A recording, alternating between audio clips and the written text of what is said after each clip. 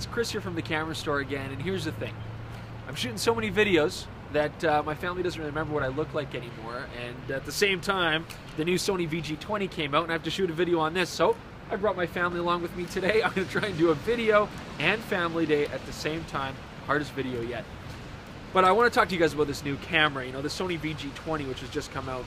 Now, a couple years ago, we shot a video about the Sony VG10, and it was actually one of our first videos. And the VG10 was revolutionary because it was really the first camera that took an SLR-sized chip and put it into a purpose-built video camera. And in that video, we talked about how that was going to be the wave of the future, and it really was. I mean, we were right, because now we've got cameras like the Panasonic AF100, the Sony FS100, the new VG20, and of course SLRs have just flourished in this video market as well. So what have they changed here with the VG20? How is this going to be different for you folks at home shooting into your shooting lifestyle? Well, let's take it through the paces, take a look, and hopefully I won't neglect my family too much at the same time. Let's check it out. Now, what have they really changed on the Sony VG20 from the VG10? I mean, on the outside it looks very similar, but we have a few control dial changes here, and they have added a start-stop button up here, as well as an expanded focus button. Now that gives us a second place to start and record our movies, but it's kind of in a funny place. I guess you'd have to use your pinky finger to manipulate it here. I don't know, it's a weird, odd placement. I also notice here we've got on the controls, shutter speed and iris. Yeah, that's great, honey. We've got shutter speed and iris buttons here, which let us manipulate our controls, but still no gain control button, which is kind of disappointing. You have to do it through the control wheel, and that ties that up.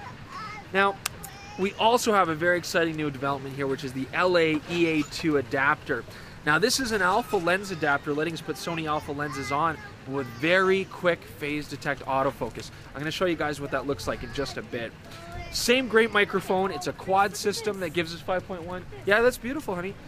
5.1 system, so we get that nice audio, and it's really a beautiful mic. It even follows the focal length of your lens, so it knows where to guide its sound. Otherwise, though, reminiscent to the VG10, looks like the same EVF, feels very similar. Let's see what that phase detect is like. Now, with the Sony LA-EA2 adapter, you can put on all the Sony Alpha glass, and it does give you this new phase detect autofocus capability as well, which promises to be faster than even the standard focusing that you get with NEX lenses. So I'm going to do a video here. We're going to try the phase detection. As I move around with this Zeiss lens, we should see some pretty snappy autofocus. Now, it's nice and quick. It certainly does respond. It does tend to jump. I mean, one thing I'm going to say about the autofocusing here on this camera when you're using the phase detect is it's not as smooth as the NEX focusing. Things go really quick. They jump right to the scene. Whereas with an NEX lens, you're going to get a much nicer, smoother autofocus, albeit slower response time. Still, all in all, a nice option. And if you're a Sony Alpha user, if you've got the Alpha series of SLRs and you got a lot of lenses around, this can be a great way to get that quick focusing capability on your NEX VG20 as well. Now, the VG10 did leave a lot to be desired when it came to a film camera, and the VG20's tried to address a lot of the shortcomings of that camera. For example, by adding things like a manual focus assist with the expanded focus, and peaking, which is also really nice to get that precise focus. Audio levels were a big problem too. The VG10 didn't have any control of audio levels. The VG20 does give you audio level control. I think they could have implemented it better because it uses the touchscreen, but it works. It's better than nothing. They've also expanded their frame rates to give videographers some more control. 24 frame per second, 30 frame per second, and 60 frame per second options as well. Meg, you doing okay? You cold? She'll be fine. She'll be fine. And they've also expanded their codec. We're now using the AVC HD 2.0 codec, which means that you get 28 meg per second data rate, handles speed and action a little bit nicer. I do wish still that they had that gain control there. Videographers are going to miss that, but it is a good step in the right direction to make this more of a creative camera. The Sony VG20 is a little schizophrenic when it comes to being a camera because it doesn't know whether it's a video camera or a stills camera, and it's always advertised itself as a hybrid to do both. You got that great 60 megapixel sensor. I love you too, honey. It's got that great 60 megapixel sensor you'd find in the Sony NEX-5N, and so it takes better stills than any dedicated video camera. But the handling of this camera is not conducive to shooting stills. That sounds nice. Buy whatever you want, baby.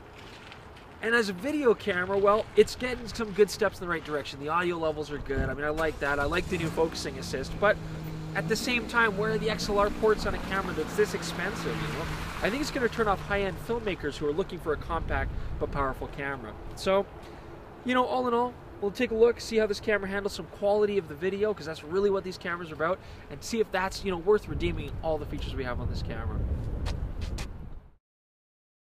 All right, folks, so that was an unexpectedly long walk, but we're back here now.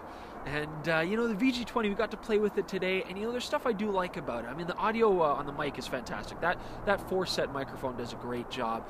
XLR ports, yeah, I guess it'd be nice to have on a camera like this, but you know what? It's not a pro camera. I understand why they didn't put it on there. As far as overall handling, the camera's great. I mean, you got a nice handle on top. It's a very small camera considering the chip size that's in there. It does handle more like a video camera, and they put those nice features in there like the manual focus assist and the peaking. That was a move in the right direction. I would have liked to see an ND filter in there. That would have been nice, you know, built-in NDs. Otherwise, you have to use fader NDs on the outside. We do that with SLRs. I know it's not the end of the world, but it would be a nice touch if they could include that. More cameras should have that in general. The sensor's great. I mean, that 60 megapixel sensor does a fantastic job. And remember, the camera does give you the side benefit of being an excellent still camera. You can do beautiful photos. It takes great photos in low light. The handling's not ideal for shooting stills, though, but in a pinch, you can do it. Funny, though, that they left out a lot of the image styles and color choices that you would have on, say, an NEX-5N. You know, it's basically just a still camera with aperture, shutter speed, and ISO control. So basic, but functional. You know, I wasn't too enthused about that adapter. And, you know, it sounds great in practice. Put alpha lenses on your camera, you know, get the phase detect autofocus, which certainly is quick. But, you know, the NEX lenses focus just fine, pretty quick on the camera too. And that adapter costs you some big penalties. First off, for some reason, you cannot change the aperture off of 3.5. Now, that's real limiting because you can't take advantage of those beautiful Zeiss lenses with their fast apertures. You can't close down for depth of field either. The other thing, of course, is you are shooting through a translucent mirror, just like you have in your alpha camera, so you're losing light there as well. That seems like a strange thing. You know, maybe we need it because NEX glass, as it is now, is kind of short in the department of having a lot of choices. So, you know, they're going to change that. They're going to come up with new lenses. I would probably personally just stick with the NEX glass. Still, you know, overall the camera does handle well. It does shoot well. It's maybe not made for full-on cinematographers. I think this is still aimed at people who want to have an easy, convenient video camera, but that does really high-end results and shoots a little bit more easily for video than, say, an SLR would, like a Rebel or something like that.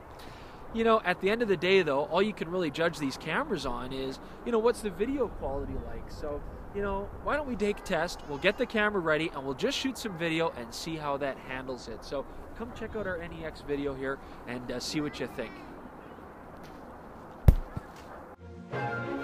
Don't ignore me! I'm so sorry. Oh, Kai, Noah, you guys too.